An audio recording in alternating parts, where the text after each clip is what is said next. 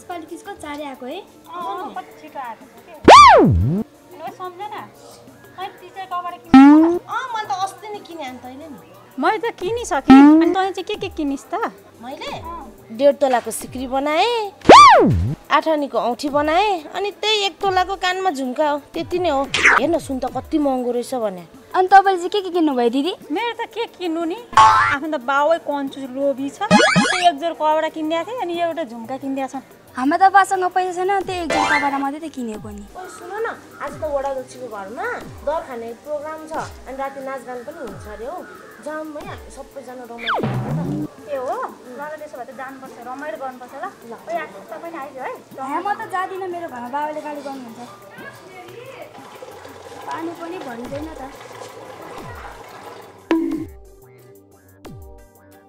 मेरो त गाडी भरे ल ल ल तिमीहरू बिस्तारै गाडी भएर आउँदै गर है हुन्छ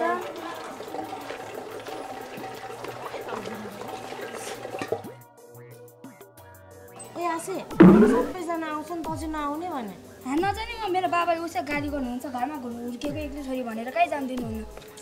दिदी म चाहिँ लागेको ल ल जा जा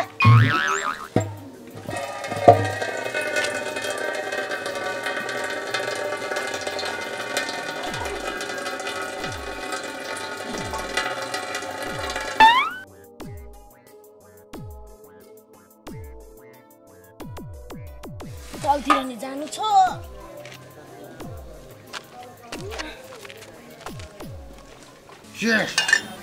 कसो गर्ने भनेर सुख पाइन्छ अब यहाँ सिधै आन्दोलन हुन्छ हो यार हामीलाई सरकारले हेपेकै हो होइन यार हामीले जहाँ रक्सी नखानु भनेको हाम्रो अधिकारको भन्न भएन अब हामीले गाउँभरिको जोडेहरूलाई साथ लिएर आन्दोलन नगरी भएन हो यार नत्र यो देशमा जाँड खान नपाएला जस्तो छ हो त नि यार जाँड खानलाई विदेश जाने कुरो नि भएन टेन्सन नलियो केटा हो हाम्रो माग पुरा भएन भने टन्ने रक्सी खाने नेपालभन्दा हामी हो केटा हो पुलिस आयो भाग भाग भाग पुलिसले भेट्यो नि त किन हान्छ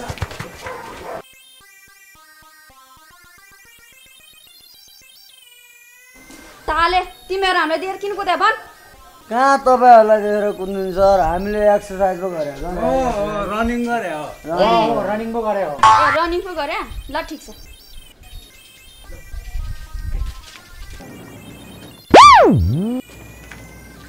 यस केटाहरूले रक्सी अलिकति खायो भने एक्सर्साइज गर्दो रहेछ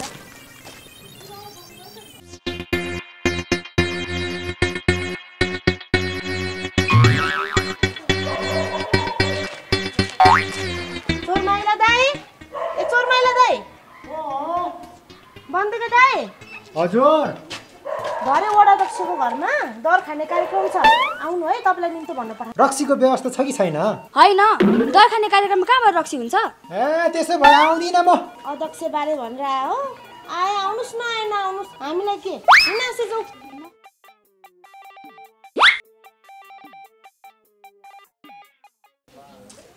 ठुल्दिदी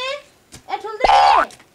को हो वडा दक्षको घरमा दर खाने कार्यक्रम छ बोलाउनु पठाउनु भएको छ आउनु है भर्खर दर खानाको मिलाएर आउनु नि त हुन्छ हुन्छ ल त हामी गयौँ है हुन्छ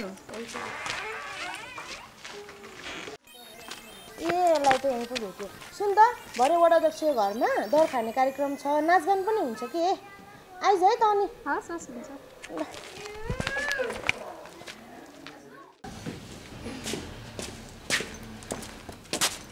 माथिबाट आदेश आएको छ सही साहबको तपाईँ आज यहाँ हुँदै हुनुहुन्छ ल साइन गर्नुहोस् हस् भयो अब म जाम जान त जा फेरि पनि यस्तै ऐयात भविष्यवाणी गर्दै हिँडिस् भने सधैँको लागि खोरमा ल्याएर जागिदिन्छु हस् अबबाट मबाट यस्तो गल्ती काम कहिले हुने छैन गुरुबा तपाईँले यो पेसा छोडिदिनु तपाईँलाई तौले गर्न लागिरहेछ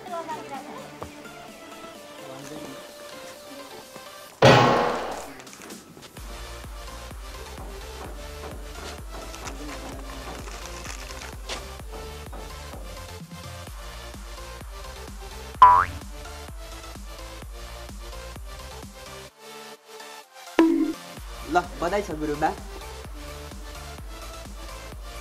मेरो पनि बधाई छ होइन साने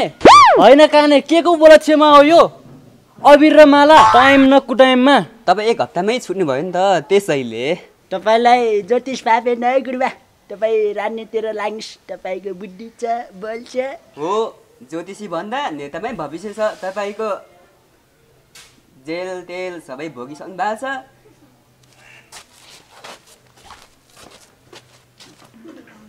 सबैजनाले सन्चै हुनुहुन्छ हजुर हजुर सन्चै हुनुहुन्छ सबैजना पाल्नु भएर छ मिठो नमिठो यसो मिठो मानेर खाइदिनु होला सबैजना चाहिँ आउनु भएछ त्यो चोर माइला जड्याहरू कहाँ गएछन् सम्झना निम्तो दिनेस् कि क्या खै बा बोलाउनु त बोलाकै हो क्या रे आउँदै होला नि बाटोतिर जडियाहरूको के भरोसा ए आएछ त जड्याहरू त ल आएन भन्न ठानेको ल बस बस अनि यो चोरमाया त मभन्दा कति छिटो आएको छ त भाइ मलाई निम्तै नगरिकन हामी पनि खानुपर्छ बिच बिचमा नमस्कार नमस्कार होइन तपाईँले यो तिजको प्रोग्राम राखेको धेरै राम्रो काम गर्नुभएछ नि वास्तवमा भन्नुपर्दाखेरि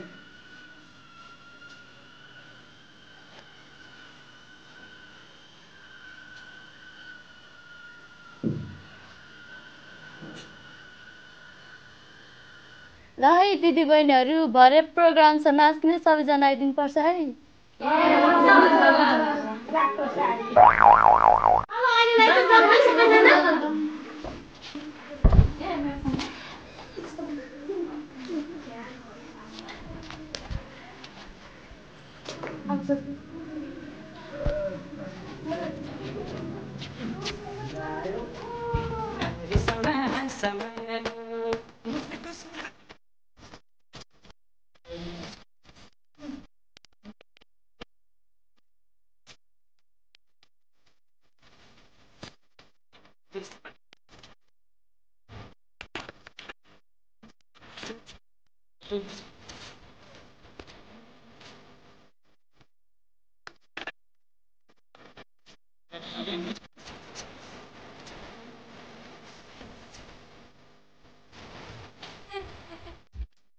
मैले तपाईँहरूलाई किन बोलायो भनेदेखि मेरो नाममा तपाईँहरूले सलामी दिनु पर्यो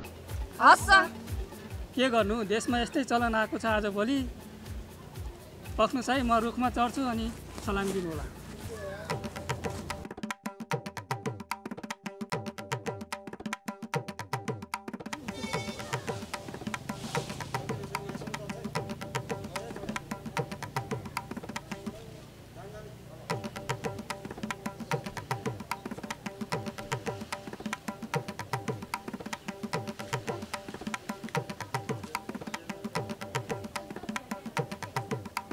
अब तपाईँहरूले सलाम ठोक्नुहोस् लौना नि ओडा सेवाले के भयो बेहोसी भयो के हो हस्पिटल लैजाउँ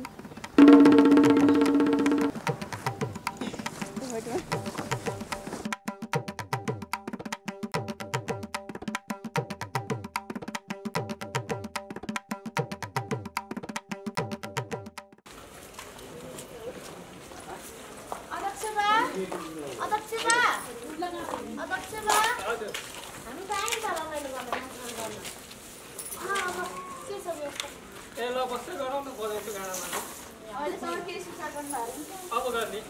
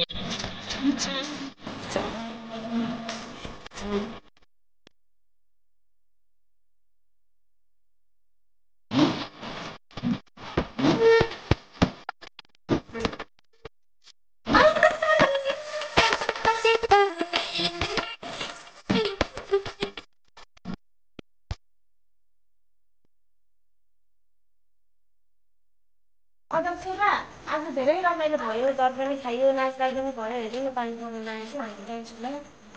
पानी पर्नु लाग्यो।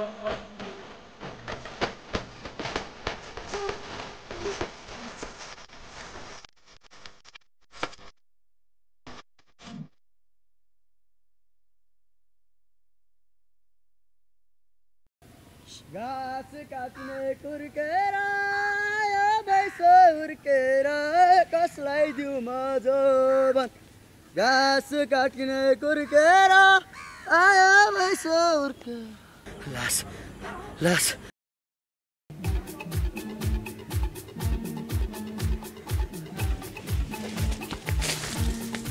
त्यहाँ लास पो रहेछ।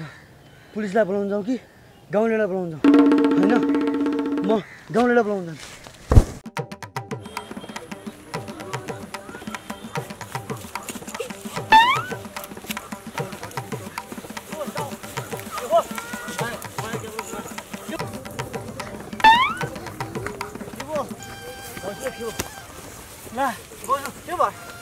घटनाको प्रकृति हेर्दा त उहाँले लगाएको गहना लुट्नकै लागि हतियार छ। उतापट्टि कानै रहेछ एउटा। बिचरा भाउजू हिजो झपक्कै सुन लाएर आउनु भएको थियो, तिजको भएर होला। ल यही सुनको कारणले मारे होइन त, सुनकै कारणले मारे। थाहा पाउनु भएन गाउँले, सुन लाउँदाखेरि के हुन्छ? यी यसरी काकीको जस्तै अकालमै ज्यान गुमाउनु पर्छ। त्यही भएर चाडबाडमा सुन लाएर देखाउने काम होइन के? बुझ्नुभयो? बुझ्यो, हो यही भने हो। हस्पिटलमा लगेर पोस्टमार्टम गर्नुपर्छ। ल ल ल साथी हो, लैजाऊ लैजाऊ लैजाऊ।